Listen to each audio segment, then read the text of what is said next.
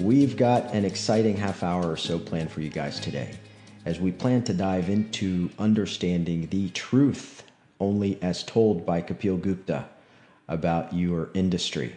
And I can hardly wait for your perspective, Kapil. But first off, how are you? Doing well. All right. It's always good to hear your voice, man, when we do these. But before we dive into our topic today, I want to address two quick questions that I have gotten from our audience that I think are really worthy of discussion. The first one is something that we've talked about in the past, but I want to drill a little bit deeper in there, and it has to do with positive self-talk. And I know we've touched on this briefly before, but the idea of no mind that you share is still so elusive for so many. So given the choice, this particular member wanted to know, isn't self-talk better than the alternative? Then what Negative self-talk. But just like last time, I mean, I'm not sure if the listener heard the last talk or not, but I think the question is largely, it's a very, it's sort of scraping the bottom of the barrel of a question, because it's kind of like comparing two irrelevant things and asking which one is less irrelevant. So, I mean, positive self-talk or negative self-talk, they're not that different. I mean, so positive self-talk, yeah, it might give you a little uptick in terms of how you feel, but whenever you talk to yourself, put it this way: when you try to convince somebody else of something, the other person feels as if he's being trying to be convinced. Is that right? And that's my biggest pet peeve with sales. That's a whole nother topic of conversation. But yes. And so when you talk to yourself, the fact that you have to talk to yourself,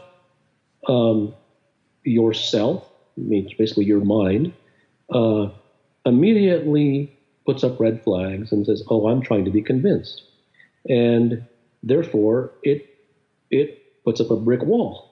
The same as anyone puts a brick wall up when someone tries to sell them something, right? Mm-hmm. The salesman's talk. So self-talk is salesman's talk. It's not real. So the only things that are real are the things that you feel. And the things that are spontaneous and are done as soon as they're done. And then the message comes across loud and clear, whether it's another person or whether it's oneself, that, oh, this person is serious, it's done. So self-talk is these are very low-level concepts. These are very like 101 basic human, juvenile, kindergarten type things that I'm kind of shocked that people who have spent so many decades of their life ostensibly trying to learn about it, and all they've come to is self-talk, and when they haven't gotten over that little hurdle, it's kind of like you haven't got past your ABCs. So it's kind of silly. I mean, there's a whole there's a whole universe of unexplored truths that no one's even knocking on the door. Everyone's still stuck on this little one little step up to the garage door. That it's juvenile. Well, it's what modern society and culture really programs everybody to do who subscribes to the whole idea of self-help. Yes, it is. But it's at what you said is absolutely true. What I will say though is that whether the people who are programmed became programmed by modern society, or whether they became, even if modern society didn't program them, something else would have. And the reason is because they are to a large degree programmable. And so we are all in many ways conditioned, but it really takes a particular strand of DNA of a human being to be programmable only to an extent before he naturally stops and says, wait a minute, what's going on here? So I absolutely blame it on society. There's no doubt about it. But then again, society is created by human beings. And so the human beings who create the so-called programming are also the very ones who wish to be programmed. So whether it's the one who was doing the programming or the one who is being programmed, the fact is that the number of people in this world who are neither of those groups is very small. So I can't just blame it all upon just so-called this amorphous, impersonal thing called society. So let me ask you. Well, that brings up something that I have heard on more than one occasion from people who were super elite achievers in whatever field of endeavor they're in, that when they look at their performance, they think that the last 10 or 20% of their performance often comes from negative emotions, which is their ability to get in touch and almost tolerate their fears. Do you see that? What do you mean last 10 or 20%? Kind of like, it's almost kind of like the last, 10% of charging a battery, whether it's with a car or a phone, often takes the longest. So, when you think about golf, for example, since you're involved heavily in golf, the step up from winning a PGA tournament and winning a major tournament is that ability to get in touch with that negative moment that can fuel a different level of ingenuity or performance. That could be true. I mean, what you're saying is that negativity can light a fire under someone, is what you're saying. That there's some good to that. Absolutely. Negative motivation is far more powerful than positive motivation. Being the prospect of losing something is far more powerful than the prospect of gaining something. So loss aversion is more powerful than acquisition, so to speak. So that's true. That's true. But it isn't necessarily a strategic thing to where someone says, well, I'm here, I better introduce some negative emotion or something negative so that I can climb on that negative step and gain that. And, it has to happen organically, right? So yes, there is absolute truth to that. A lot of the motivation that comes from people who achieve is that during their childhood, they were ridiculed. Mm-hmm. And that is an enormously powerful motivator. I love this question. It leads me to this question from an individual who sent it in. And it's one that I've contemplated many times, but the reference is obviously one of the themes of the work that you do is freedom. Yes. And the question is, this individual's asking, while I listen to the conversations that you have with Kapil, I leave knowing that freedom is what I most want in life. Yet the moment I start to think about it, fear sets in. So am I really, and I'm not really sure why, could it be that I am afraid of freedom? 100%. I think that's a really good question. 100%. Because everything is a cost. And if something sounds nice to you, and it may be something that you genuinely want, however, the question is not whether you genuinely want it. That isn't the question. The question is, do you genuinely want it at the exclusion of all else? Mm-hmm. That you're willing to pay whatever it takes without any idea or any notion that you should, or that it's good for you, or that it's proper, or it's moral, or it's correct, or it's healthy, or it's spiritual. None of that garbage. No. Do you, regardless of what the world says, and with no rules or regulations whatsoever of false morality and all of this nonsense, do you actually want that more than anything else? Now, the person is absolutely right. Freedom actually happens to be something that everybody wants. In fact, freedom happens to be the thing that everybody wants more than anything in their life. It is just that they pursue it by they look for water within a rock. So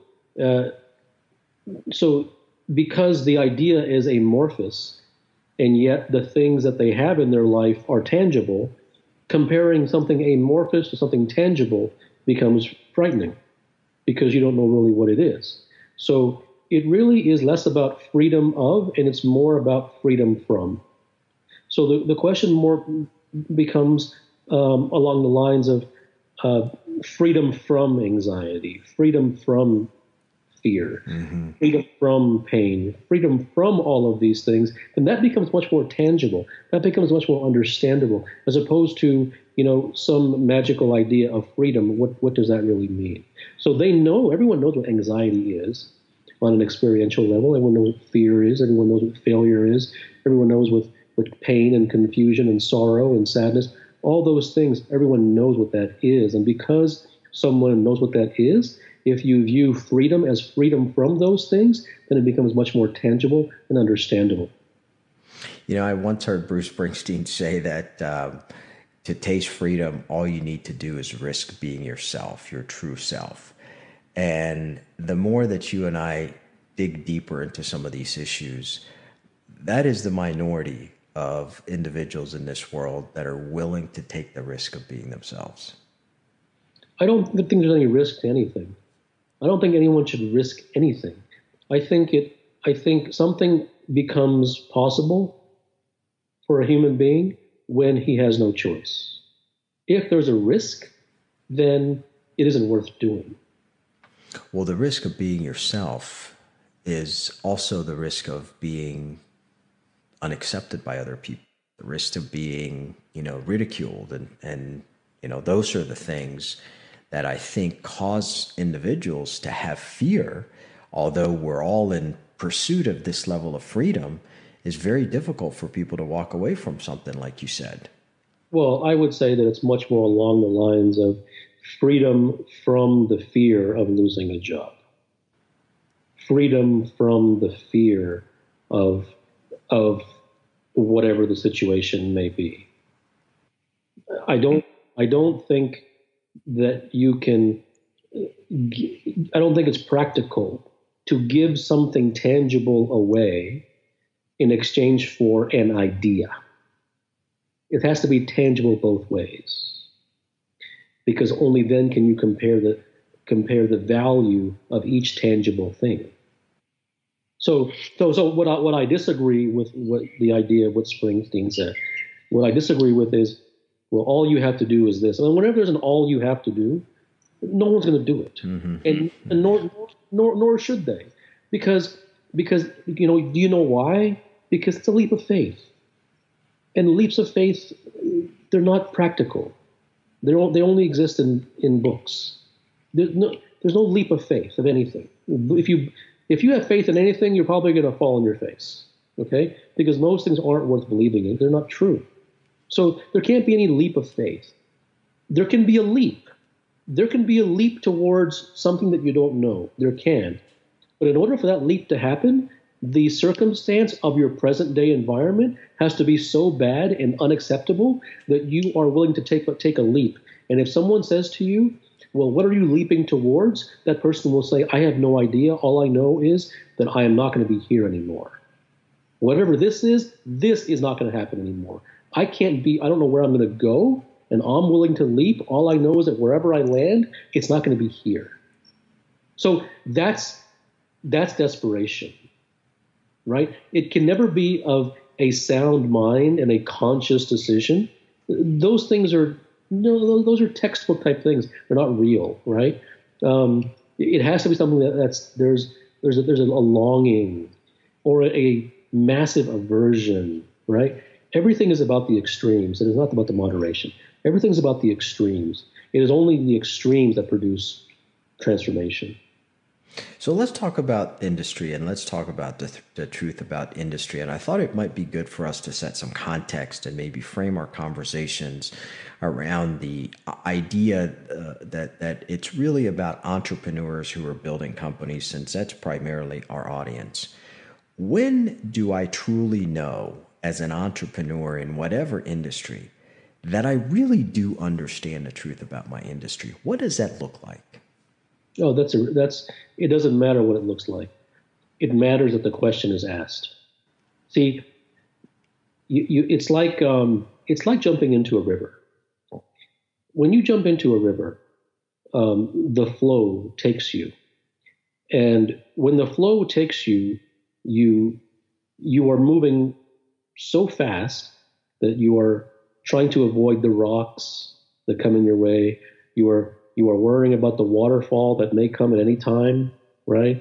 You're worried about the branches that stick into the river from the bank so that you don't get cut.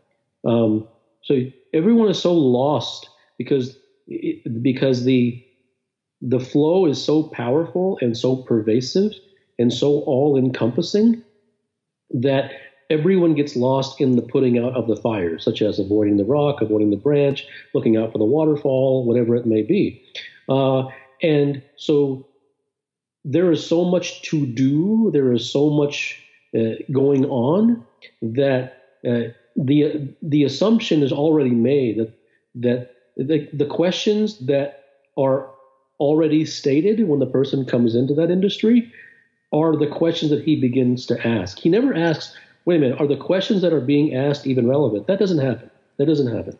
It's always, okay, so I'm going to jump in here. You guys are playing this game, so let me try to compete and play it too. How do I get better at this game? Mm-hmm. So immediately one begins to try to get better at the game that's already going on, as opposed to asking, wait a minute, why, I don't want to get better at this game. Why is this game here, and who are the opponents, and why did they start? No one does that. No one does that.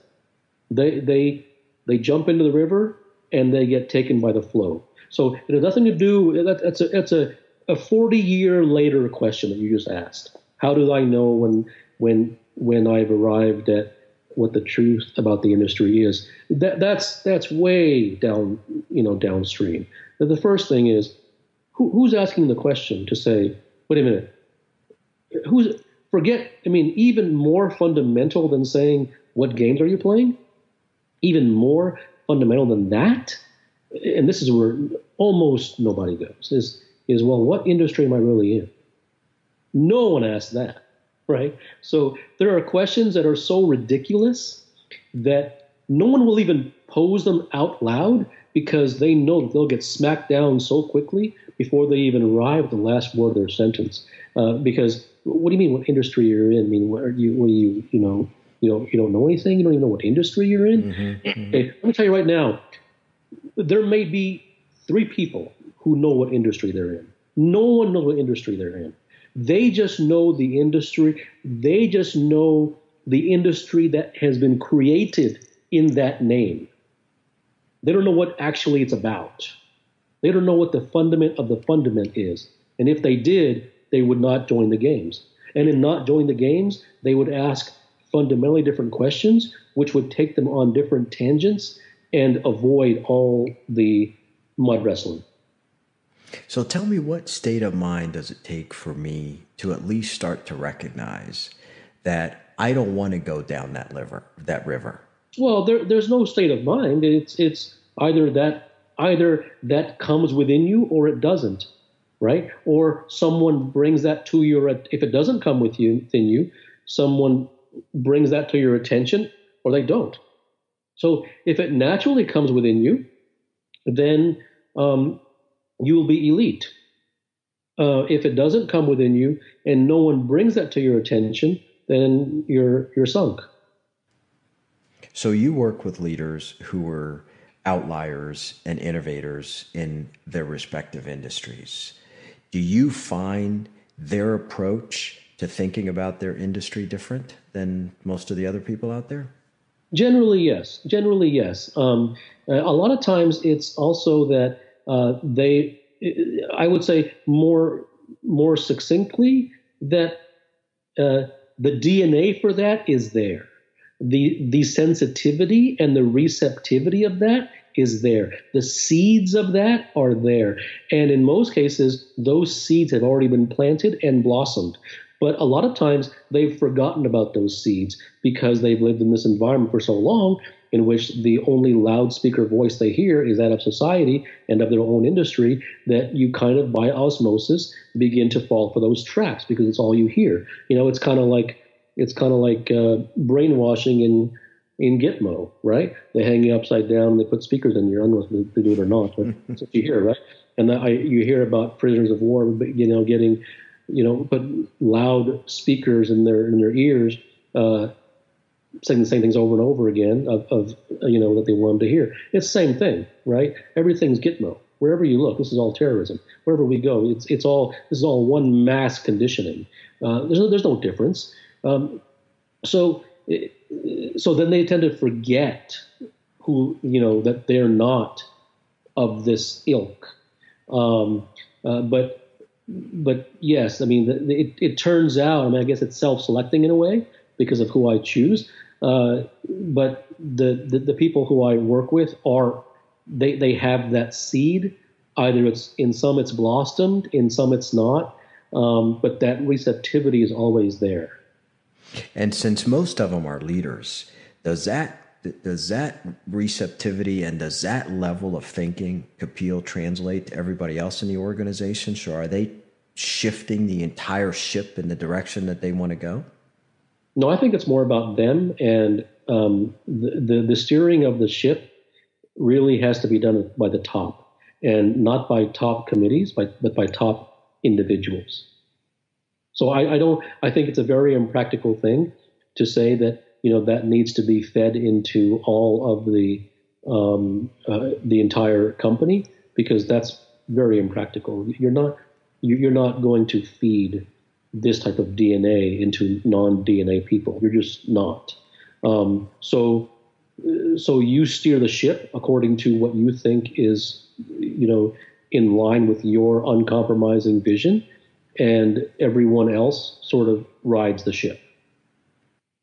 But this democratic, this need or effort to try to explain to others so that you'll get blank looks. There isn't enough time in a lifetime to do that, and even if there was, it still wouldn't do you any good. So let me ask you about one particular industry. Let's assume you or somebody that you work with very closely is at the real upper echelon of finance. And that's an industry that is as traditional and as conventional as you come. How do you approach thinking unconventionally about that business? Well, it's irrelevant what business it is. I mean, the questions are always the same. The question is, whatever the prevailing beliefs are they true? And what is the evidence that they are true? And have these questions really been asked or not? Well, most of the time they think they're true, right? And isn't it because they're providing surface answers to themselves, and it's really all they know? Like if I go and talk to some of the people that I know in finance and ask them the same question, the likelihood that I'm going to get a similar answer is very high. Well, but why is that? Because that's all they know, and it has succeeded for them. It's served them well for whatever. I would say it's probably 80% that's all they know, and the remaining 20% is because they don't have that DNA. And do you think you can acquire that DNA? I think it is a massive. I think it's massively misleading and frankly incorrect to assume that the majority of people, right, who have been conditioned according to the prevailing dogma of their industry, that if they were brought into a room and they were told the truth, that they would suddenly have all that this amazing epiphany, and they would say thank you, and they would say, I'm so glad I now know the truth. That just isn't going to happen. Now, might there be one or maybe two in the entire? Yes, but that's why I say it isn't just about the fact that it's all they know. It is the fact that even if they did know, they would have to have a certain fortified foundation in order to be able to carry that truth. And most just don't. They just don't. I'm not here to make things sound nice, Mo. I mean, what am I going to say to you? They just don't. The number of people, I mean, look at Twitter. I mean, just look at the comments that I receive from people, right? Yeah. I mean, look at the comments, not just me, look at the comment everyone receives, right? I mean, most of them are very unintelligent comments. And most of the comments are that the tweet hasn't even, you can clearly tell that the person who responded didn't even fully read the tweet. That as soon as there was a word that triggered them, that they immediately stopped reading it and then responded because it went against their belief. Now, I don't think anyone should agree or disagree, and I don't think that that's wrong what they did or right what they did. I'm simply making an observation with no expectation of any change in behavior, right? I'm just making an observation that this is the way the vast majority of human beings are. No, so the idea that you keep implying that if only they knew the truth, Mo, you don't even want to know the truth. Nobody wants to know the truth. It's just the case. That's just the way things are. And it doesn't matter. It doesn't matter that someone should be told that they should want to know the truth. It's just the way it is. The Pacific Ocean is blue, the sun rises in the east, and nobody wants to know the truth. And there's no wrong or right about that. There's no outrage. It just is the way it is. Mm-hmm. And how about the DNA? The 20% that you were talking about that have the DNA to be outliers in their industry.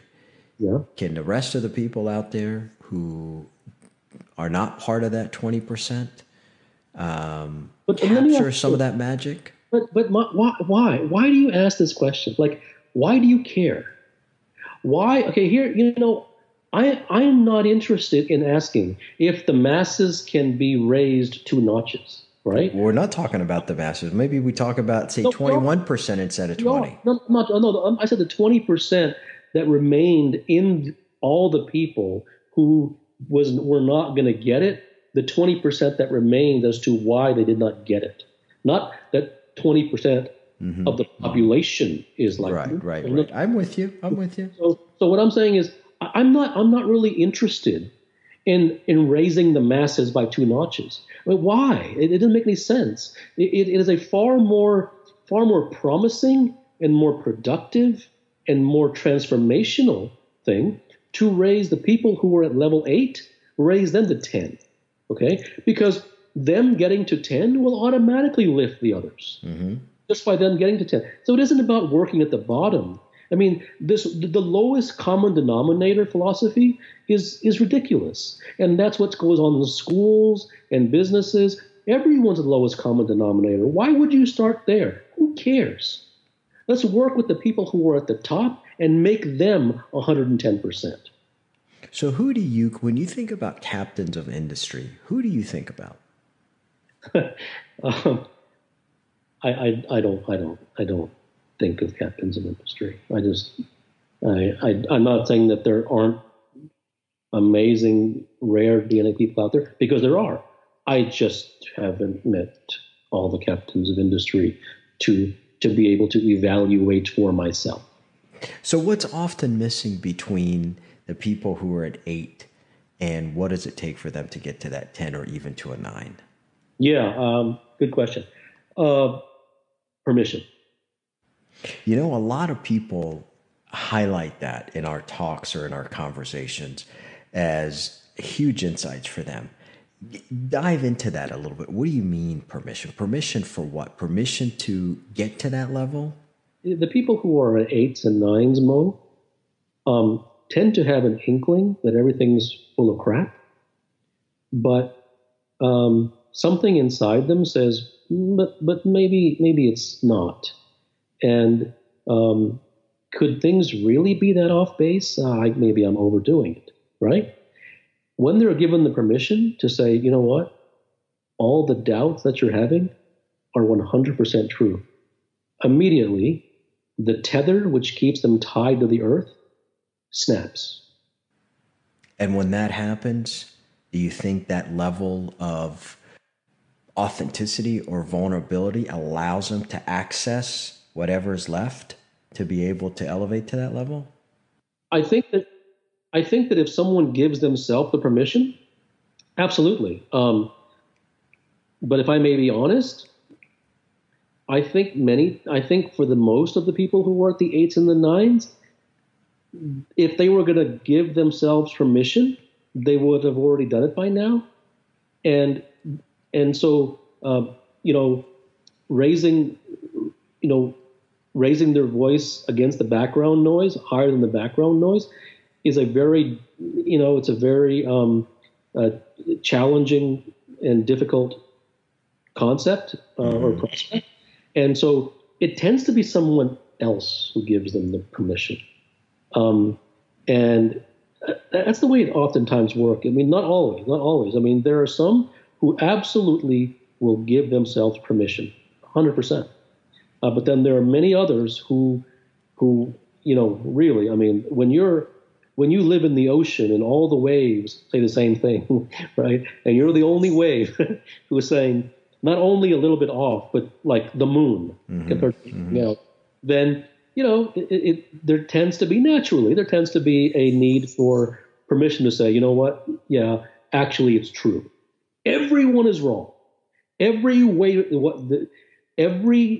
in the ocean actually is absolutely way off base. You're the only one. And who is that person that takes them to that level? Is it a coach? It can be the number of a people, partner. The number of people who exist to be able to give them that permission is 2.5. Right? I mean, we've gone from 5 to 3 to 2.5 now. Right? Well, the 5 who exist who need the permission, and there's probably 2.5 who can actually give it. Right? The world over. I mean, we're talking such small numbers. The rarity of human beings with rare DNA is way overstated. You know what I mean? It isn't understood just how rare it is in this world. Mm-hmm.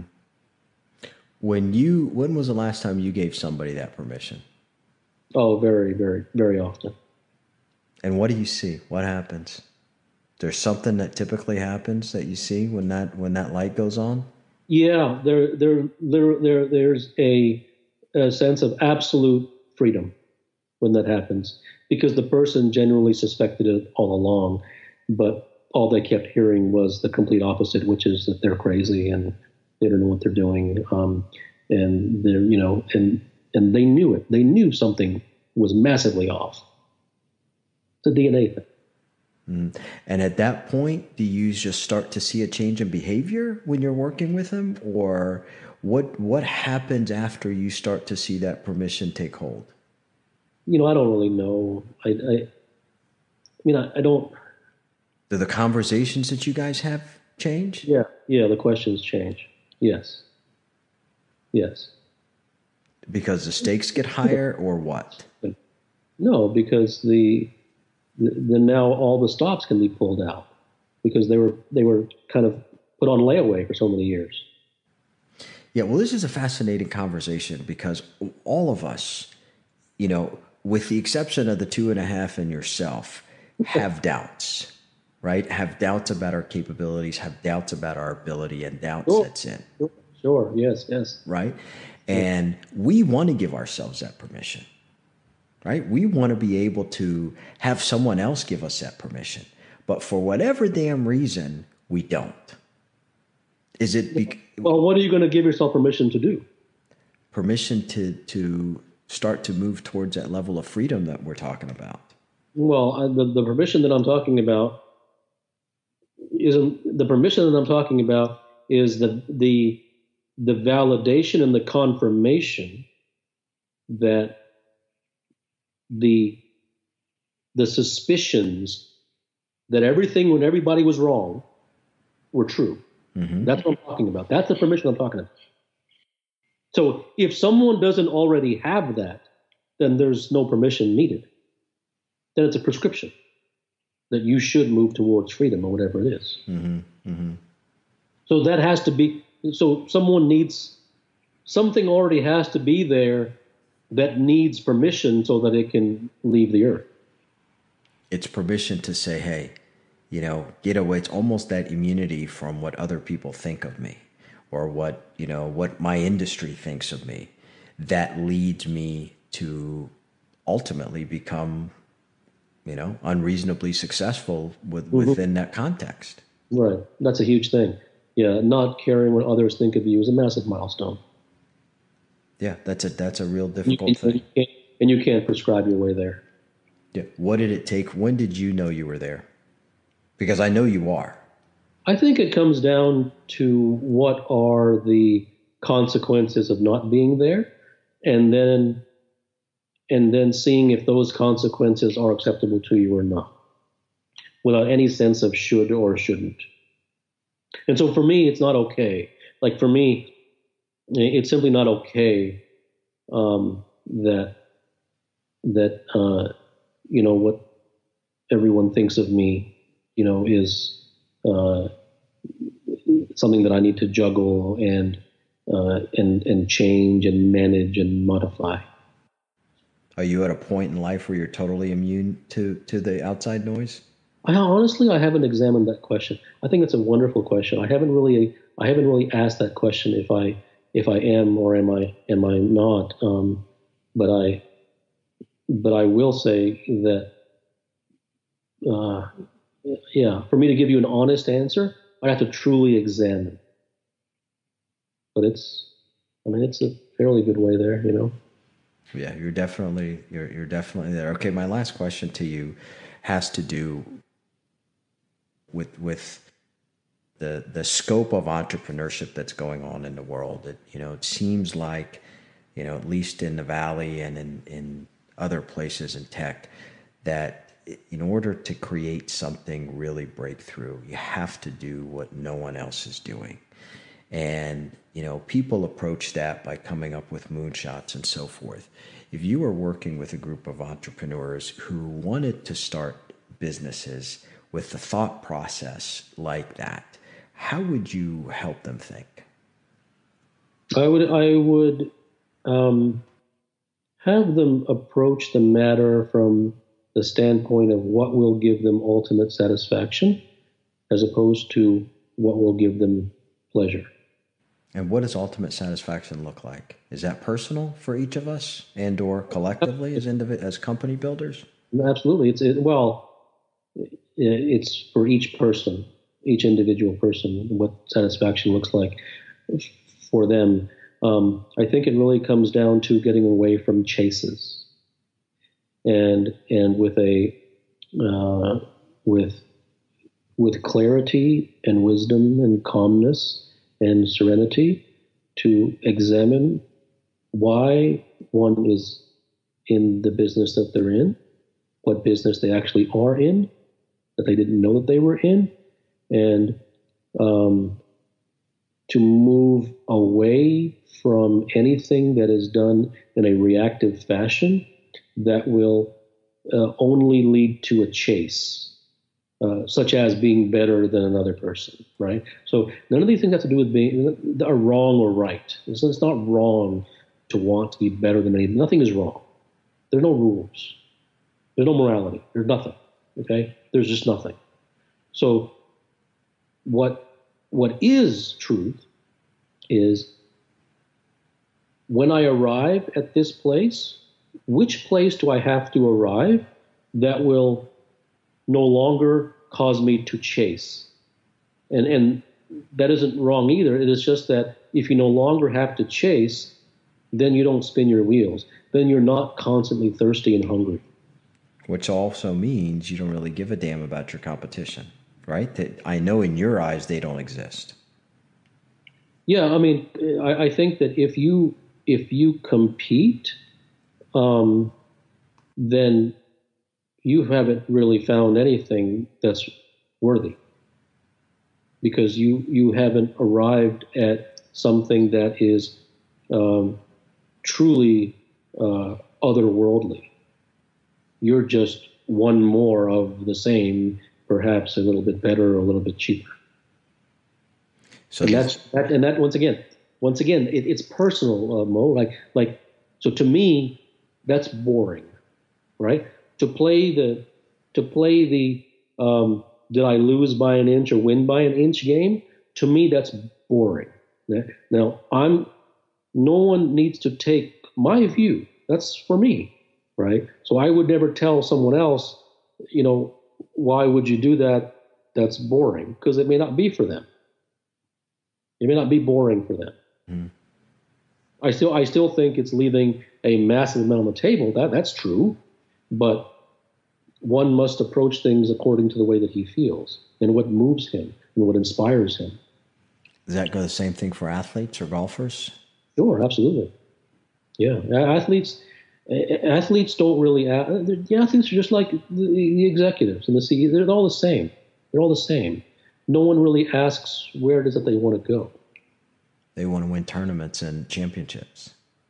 Well, that's right, don't we? No, that's too vague. That's too vague. You have to find out what the ultimate destination is, and it may be that winning tournaments is a part of the avenue which takes you to that destination.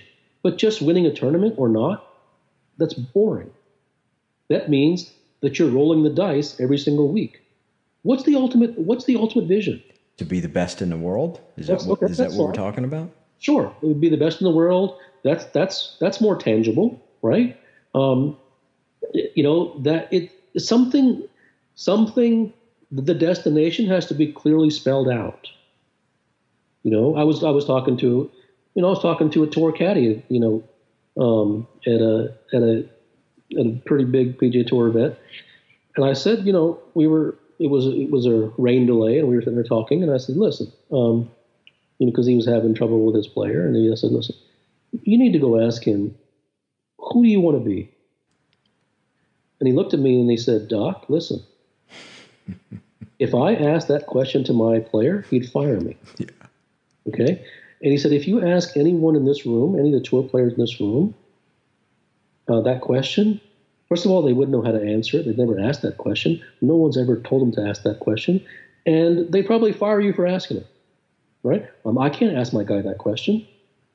You see? So no one, the number of people who are truly exceptional, even on the PGA Tour or the NBA or in Silicon Valley or, wherever you want, is minute, Mo, minute. It's a fraction of a fraction of a fraction. So let me ask you, for the three that are serious, how do we start to contemplate that question? How do we start to really explore this whole idea of what do we want? So you're convincing me that most of us think we know what we want, but we really don't. People don't know what they want because they never really ask the question. And the reason that they never really ask the question is because they're too busy chasing. So I'm trying to think about that. Chasing goals, chasing what? Whatever. Chasing whatever the flow of the stream is. I mean, in order to ask a question, you need to have space. You need to have time away and a mental sort of time out from the flow of the river, so that you can actually ask that question. No one really has that time or gives themselves that time because they're too busy. The next meeting, the next email, the next phone call, the next business lunch, the next lanyard wearing conference, right? The next employee to hire. There's a line of 796 fires that need to be put out, right? There's no time and space to free of those fires to be able to ask that question. And even if there were, then that time and space would be used for vacation. So all the time in a person's life is spoken for. It's allotted. Fascinating stuff, man. I guess we can hit pause on this session.